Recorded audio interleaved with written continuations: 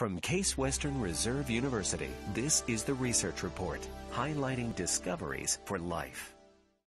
Our job here is to educate young people. Everyone who comes through the lab says, this is really cool, can I sign up? That's because in this lab in the Case School of Engineering in Cleveland, Ohio, researchers get to play with clay all day. We start with a clay like you dig out of your backyard.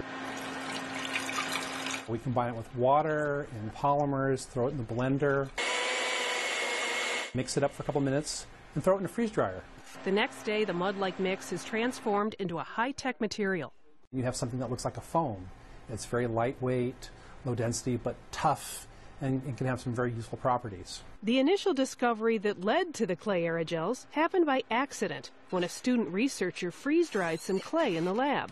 What came out was an interesting cotton-like material, but it lacked any mechanical properties. So we said, well, we're in a polymer department here. What if we mix a little polymer in there and essentially plastic coat the little tendrils of clay? We tried it and suddenly got a material that came out that felt like a good, robust foam. And depending on the ingredients mixed in, these clay aerogels can take the form of feather-light insulation, foam, electrical conductors, magnets, and even... It sounds funny, but it's kitty litter. What if we could make a lightweight version of it?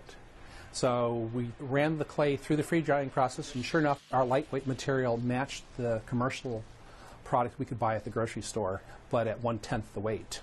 Schiraldi's team has since developed dozens of materials that are light, inexpensive, and green.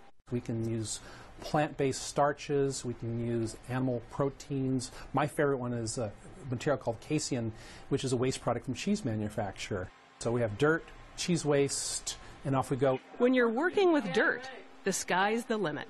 Everywhere we look, we're finding new applications for these materials. Low-density, porous materials have just hundreds of uses, and we're really just starting to explore the surface of that. This is the Research Report from Case Western Reserve University. For more discoveries for life, visit case.edu.